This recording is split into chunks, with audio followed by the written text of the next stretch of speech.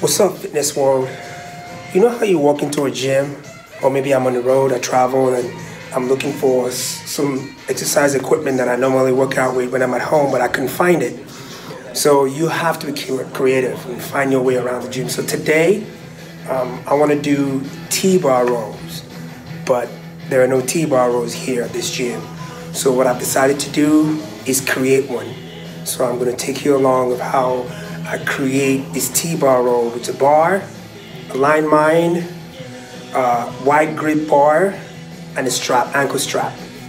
Come along. So I set up a bar right here, 45-pound bar, and right here you have your line mine all attached to it. And if you don't have a line mine, find the edge of a solid wall and edge the bar to that wall. This is how I put these T-bar rolls together. I have the ankle strap, you get a hook, and then you have your bar roll. So what I do is I strap this around the bar.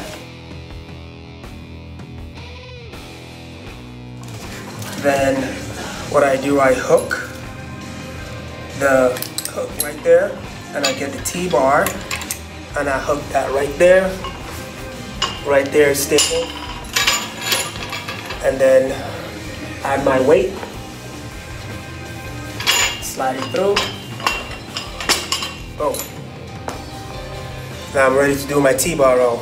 Bar ready, strap ready, weight ready, grab onto the handle. If you want to go a little wider, and go a little tighter. And what you don't want to do is just jerk your body up and down and swing in the way. You want to make sure you have control over the bar and over the handle. You want to go up slow, squeeze at the top, come down really slow, drag it, squeeze at the top, come down really slow, squeeze, pull your elbows backwards, control the tempo, squeeze at the top, and squeeze.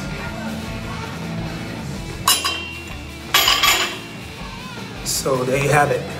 Sometimes when you don't have the equipment you want to use in the gym, make sure it's safe when you're trying to be creative, and make sure you get the angles right. So where I'm from, we don't really have a lot of, great equipment. We just kind of try to make things together, create our own way of working out, create our own equipment, and most of the time you don't really need the exact equipment. You can create your own equipment, you can be more creative. So this is how I get creative when it comes to T-bar rows.